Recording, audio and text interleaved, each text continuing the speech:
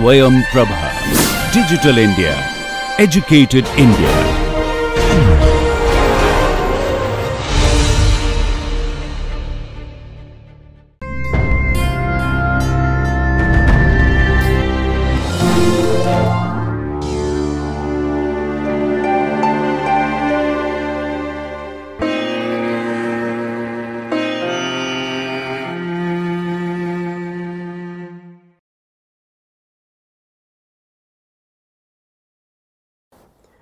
Welcome to this lecture on calcium transporters. In this lecture, I will be discussing about the various calcium transporters that increase and decrease cellular calcium. This is the cartoon of a cell. We know that the normal intracellular calcium concentration is about 100 nanomoles per liter. The normal extracellular calcium concentration is about 1 millimoles per liter. So there is a concentration as well as electrical gradient for the influx of calcium from outside to the inside of the cell. But we know that the cell is impermeable to calcium at rest. So various transporters are present on the cell membrane which facilitate the entry of calcium from outside to the inside. So these are the L-type calcium channels, T-type calcium channels, store operated calcium channels, and the non-specific cation channels. Calcium may also be released into the cytoplasm from the various cellular organelles like the sarcoplasmic reticulum or the SR and the endoplasmic reticulum or the ER through ryanodine receptors and IP3 receptors. So large increases in intracellular calcium concentrations are known as calcium transients. Localized calcium releases can also happen in cells like the synodal cells, and this is an important pacemaking mechanism, and such calcium releases are known as calcium sparks. If the intracellular calcium concentration remains high, it can lead to cell death, and therefore the cells have evolved mechanisms to clear this increased intracellular calcium. So there are calcium clearance mechanisms present on the cell membrane that can remove calcium, like the sodium calcium exchanger or the NCX and the plasma membrane calcium ATPase or the PMCA. Calcium may also be cleared back into the organelles like SR through something known as the sarcoendoplasmic reticulum calcium ATPase. Now the amplitude, frequency and time course of the calcium rise in the cell can code for various cellular functions like muscle contraction, neuromuscular transmission, synaptic transmission, learning and memory, secretions of hormones and various other functions. So in this session, we will be discussing in detail all these different calcium transporters. Now one important calcium influx pathway for the cell is through something known as the L-type calcium channel. So this is a channel present on the cell membrane and it is a voltage gated channel. So at rest, when the cell is at resting membrane potential, these channels are closed. But when the cell is depolarized, these channels open and allow the entry of calcium into the cell. This is a picture of a rat ventricular cardiomyocyte that we have isolated in the laboratory, and this cell was subjected to whole cell patch clamp technique, and the membrane potential was depolarized to various depolarizing voltages. This was done to record calcium currents, and these are families of calcium currents that we recorded by subjecting this cell to patch clamp. You can see that the magnitude of the calcium current increased with increasing depolarizing voltages. These currents are also long lasting, and therefore these channels are also called L-type or the long lasting calcium channels. This large invert current that you see on the left is sodium current.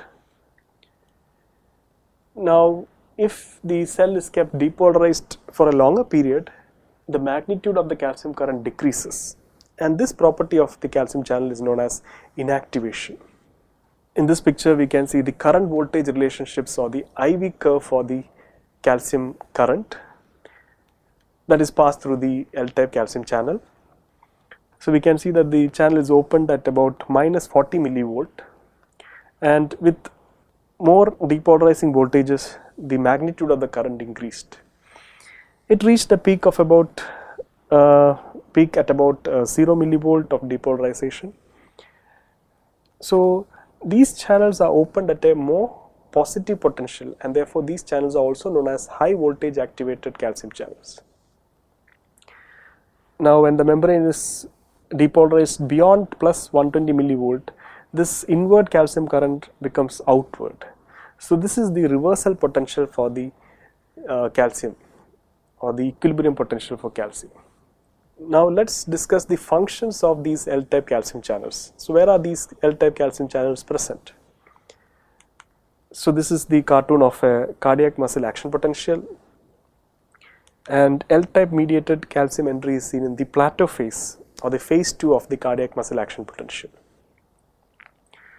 So we know that the calcium entry is long lasting, and therefore the phase 2 is prolonged because of this long lasting calcium entry, and because of that the whole cardiac muscle action potential has a wider action potential duration. Now we said calcium channels can inactivate, and therefore they are responsible for the refractory period of the heart. The calcium that enters through L-type calcium channels during the plateau phase is also important for the cardiac muscle contraction. Now this is a picture of SA nodal action potential. L-type calcium channels are also present in the SA node, and they are responsible for the late part of the diastolic depolarization phase of the pacemaker potential, and also the rising phase or the depolarization phase of the pacemaker action potential. This is a cartoon of a cardiac muscle cell. So in the cardiac muscle cell we can see this is the rhinodin receptors present on the sarcoplasmic reticulum, and this is the cell membrane which invaginates into the cell, forming the T tubule. So when the muscle gets depolarized, it goes deep into the cell through the T tubules and activate the L-type calcium channels present on the T tubule. So when these are activated, they open and calcium enters the cell. This calcium then binds to these rhinodin receptors on the SR, causing calcium release from the SR. So the rise in intracellular calcium then causes the sliding of the actin and myosin filaments, resulting in contraction. So calcium is important for cardiac muscle contraction, particularly the calcium that is present outside. So extracellular calcium is very important for cardiac muscle contraction, and this was discovered by a British physiologist called Sidney Ringer. So he was working on these frog hearts, and he found that whenever he used solutions that were prepared by him which didn't contain calcium, the hearts were not working. But when we used solutions prepared by his technician, the hearts were contracting. He later realized that he was actually taking water from the tap and using for the experiments. So the London tap water contained large amounts of calcium, and that calcium was able to cause the contraction of the heart. Now various physiological salt solutions are named after him. One of them is the Ringer solution that we use physiology laboratory for various experiments. Another solution called the Ringer's lactate is used in the hospital as an IV fluid. Both these solutions are named after Sidney Ringer. Now L-type calcium channels are also present in the neuromuscular junction, in the beta cells, and also in the neuronal synapses. So now let's see what is the function in the neuromuscular junction. So this is the axon terminal, this is the motor end plate. So when the action potential reaches the nerve terminal, there is depolarization of the nerve terminal leading to the influx of calcium, and there is exocytosis of vesicles containing acetylcholine, and that will lead to the muscle contraction. Here we have the synapse. This is the presynaptic neuron, this is the postsynaptic neuron. Again here the action potential reaches the presynaptic nerve terminal or the neuronal terminal and causes a depolarization leading to the opening of L-type calcium channels and calcium entry. This then leads to the exocytosis of vesicles containing neurotransmitters and leads to neuronal transmission. This is the beta cell. Again, depolarization of the beta cell of the islets of Langerhans causes the opening of L-type calcium channels here, leading to calcium entry and exocytosis of vesicles containing insulin.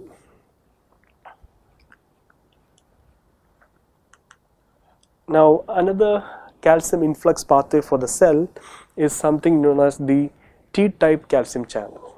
Now, these channels are present in the SA node of the heart, and like the L-type calcium channels, these are also voltage gated calcium channels, so they are closed at rest, and when the cell membrane is depolarized, these channels open, allowing the entry of calcium into the cell. The calcium entry through these channels happen very fast, so these channels open and close very quickly, and therefore the calcium entry is very transient, and therefore these channels are also known as transient calcium channels or the T-type calcium channels. Now, these channels are also opened with the depolarization like the L-type calcium channels, but compared to the L-type calcium channels, these channels are opened at a more negative membrane potential, and therefore channels are also known as low voltage activated calcium channels. Now, these calcium channels are present on the SA node of the heart. This is the SA nodal action potential, and these calcium channels are responsible for calcium entry during the early phase of the diastolic depolarization of the pacemaker potential.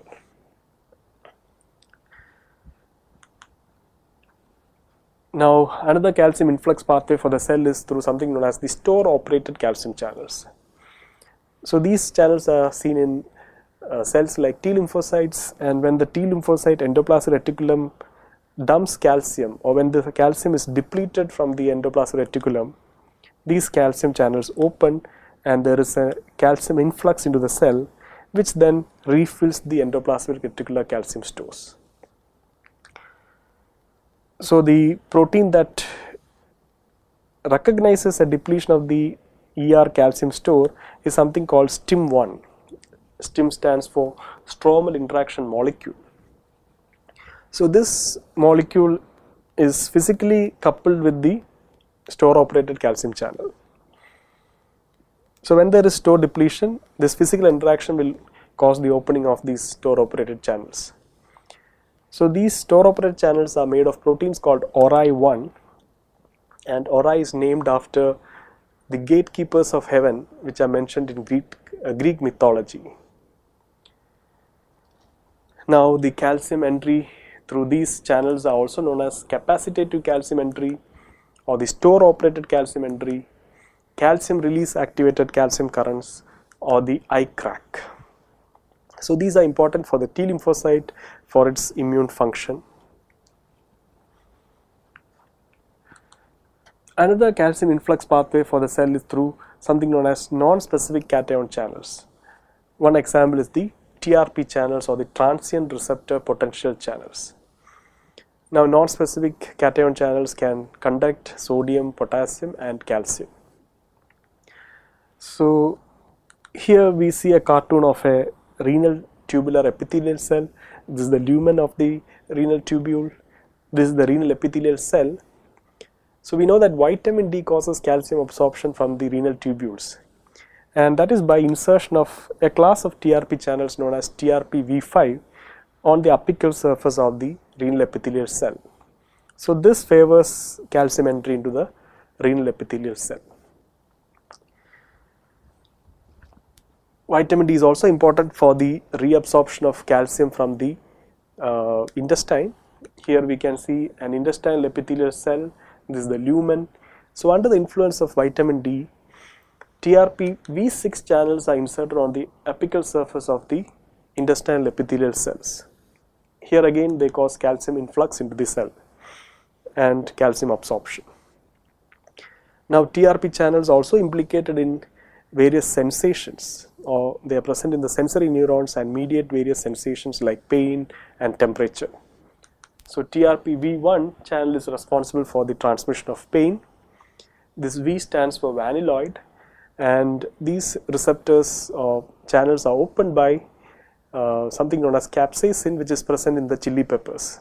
So, that is what which gives you that heat or the spicy feeling when you take chili or pepper. TRP-V3 and V4 mediate sensation of warmth. TRP-M8 mediate the sensation of cold. Now these TRP channels were discovered in Drosophila, the common fruit fly.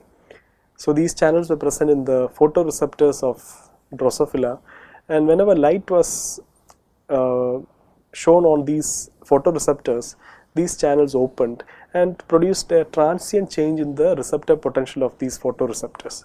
That is why they are known as transient receptor potential channels, or the TRP channels, or the TRP channels. Calcium influx can also happen through another non-specific cation channel called the NMDA receptor. These receptors are present on synapses, in the neuronal synapses. Here we have a presynaptic neuron and a postsynaptic neuron. This presynaptic neuron releases a neurotransmitter called glutamate. So that glutamate comes and binds to its receptors on the postsynaptic neuron. So the normal glutamate receptors are the AMPA receptors and the NMDA receptors. When the glutamate binds to the AMPA receptors, these channels open and sodium enters the postsynaptic cell, causing a depolarization of the postsynaptic neuron. Now the NMDA receptor is normally blocked by magnesium, which is blocking the pore. But when the cell gets depolarized, this magnesium will move out and the magnesium block is relieved. This then favors the calcium entry into the cell, and such calcium entry into the postsynaptic neuron is thought to be responsible for the long-term potentiation, which is the mechanism that causes learning and memory. So we have discussed various calcium transporters that take calcium from outside to the inside. These transporters were located on the cell membrane. Now we will discuss the various calcium transporters present on the organelles. So we will discuss about the calcium release from the skeletal muscle, from the sarcoplasmic reticulum or the SR, through something known as the ryanodin receptors. There are different classes of ryanodin receptors, ryanodin receptor 1, 2 and 3. The type of ryanodin receptor present on the skeletal muscle is the ryanodin receptor 1. So this is the cartoon of the skeletal muscle. When the skeletal muscle is depolarized, the depolarization travels through the membrane and it reaches into the cell through the T tubules, and they activate a class of L-type calcium channels present on the T tubule called dihydropyridine receptors. These are like L-type calcium channels. They are opened by voltage or depolarization. They can also conduct calcium, but that calcium conduction is not important for their function. So when this DHPR is activated by a membrane depolarization, it causes the opening of ryanodin receptors present on the SR, and calcium is released from SR into the cytoplasm. So it is known that DHPR and ryanodin receptors are physically coupled, and when there is a depolarization of the T tubule, there is some conformational change that happens to the DHPR, which physically opens the ryanodin receptors, causing calcium release into the cytoplasm. And that calcium will then cause the sliding of actin and myosin, leading to a contraction of the muscle. So even though calcium may be entering the cell through the DHPR, it is not important for the skeletal muscle contraction. We know this because if we take a skeletal muscle and if it is bathed with an extracellular solution which doesn't contain calcium, even if you stimulate in such a situation, the skeletal muscle will contract, showing that the external calcium is not important. What is important is the depolarization of DHPR, that is sufficient for the muscle to contract.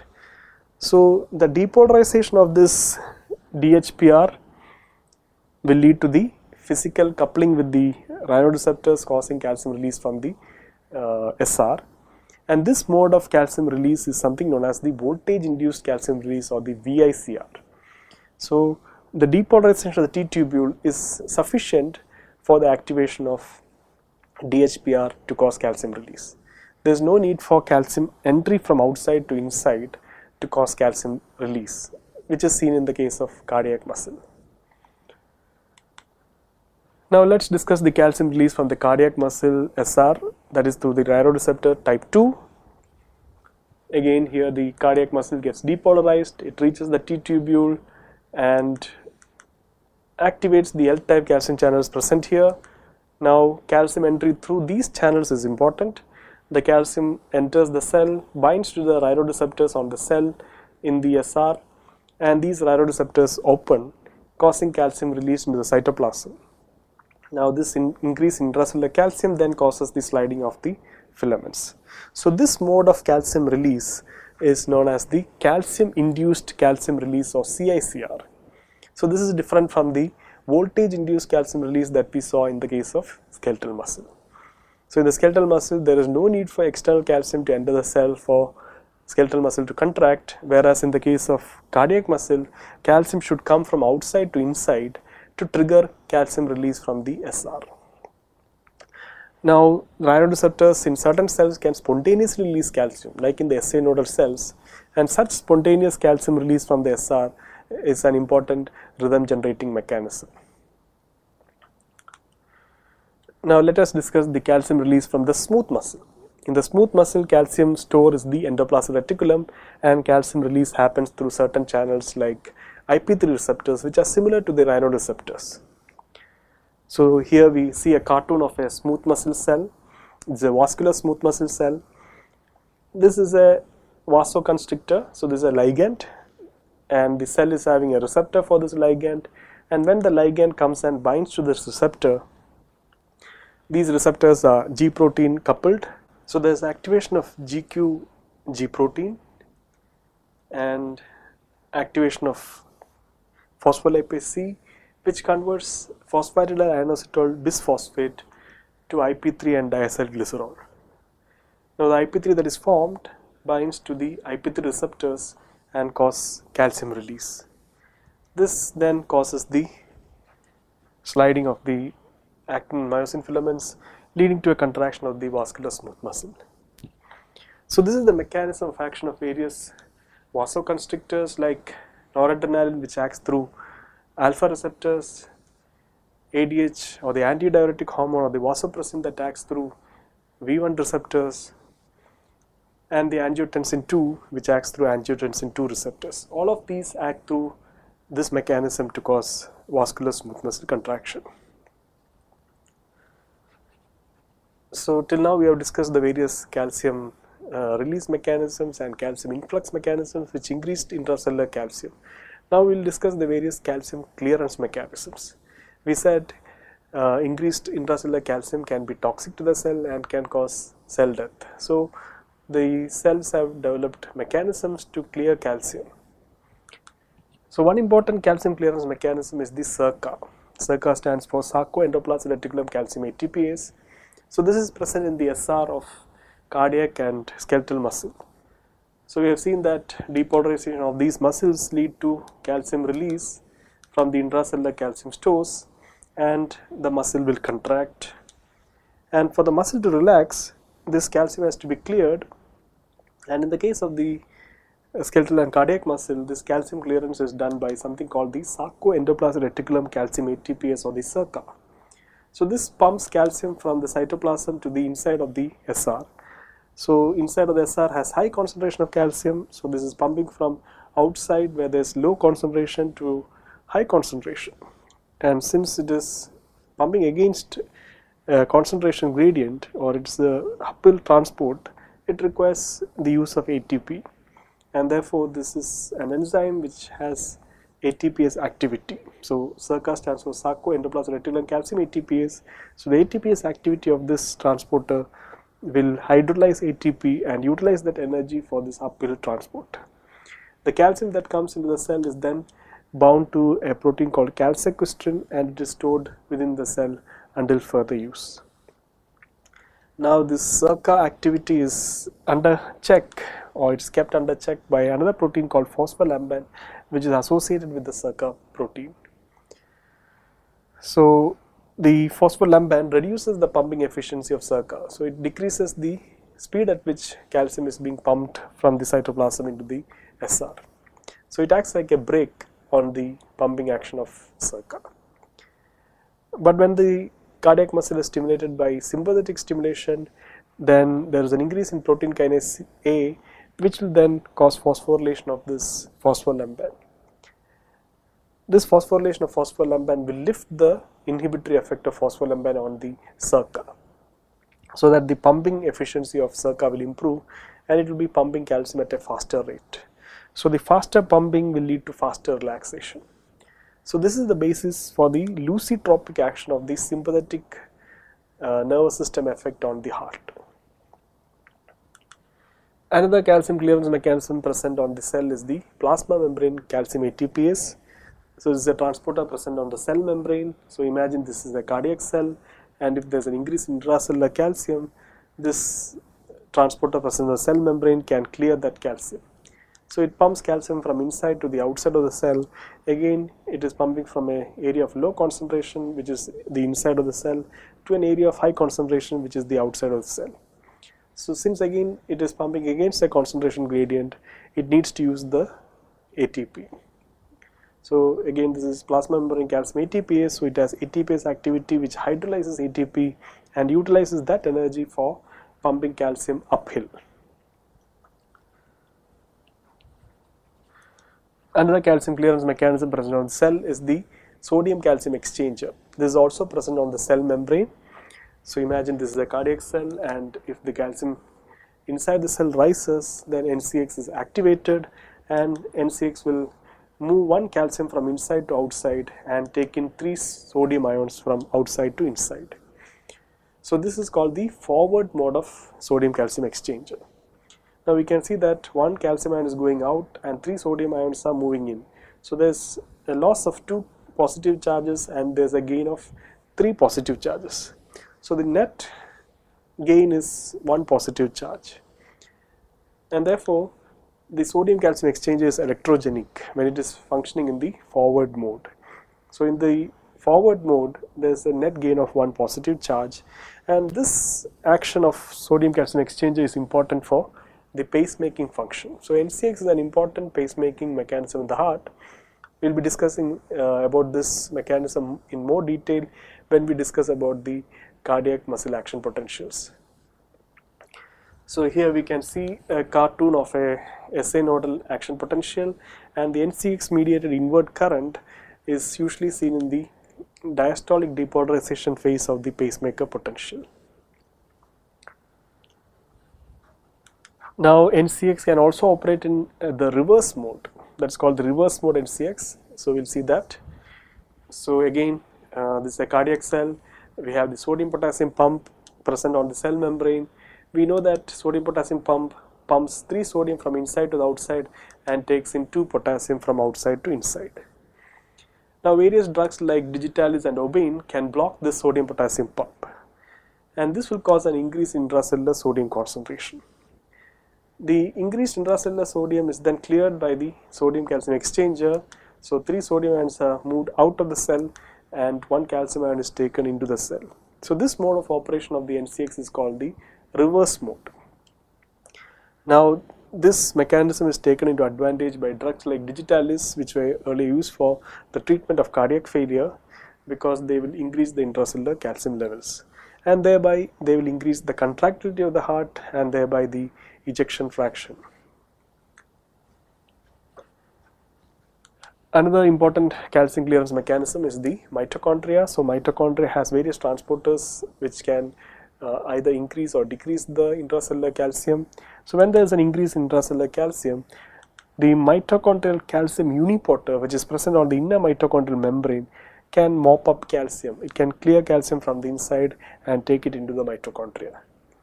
Mitochondria can also act as a source for calcium, and that is through the NCX, which is present on the inner mitochondrial membrane. So this can cause calcium release into the cytoplasm in exchange for sodium.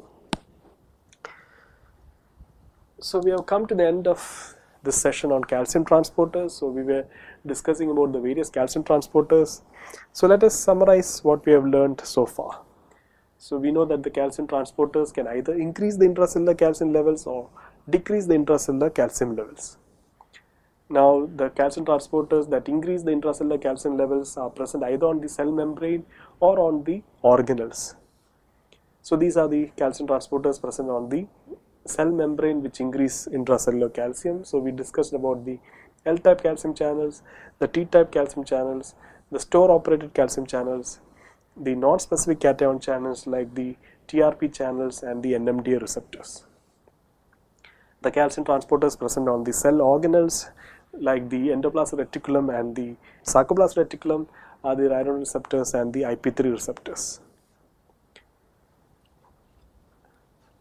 Now there are various calcium transporters that decrease the intracellular calcium concentration. Some of these are present on the cell membrane and some of these are present on the organelles. So the calcium clearance mechanisms present on the cell membrane are the plasma membrane calcium ATPase and the sodium calcium exchanger. Remember, sodium calcium exchanger can also operate in the reverse mode and thereby increase intracellular calcium. Now calcium transporters present in the organelles are the SERCA present on the SR and the mitochondrial calcium uniporter present in the mitochondria. Now mitochondria also contains an NCX which can release calcium into the cytoplasm. Thank you.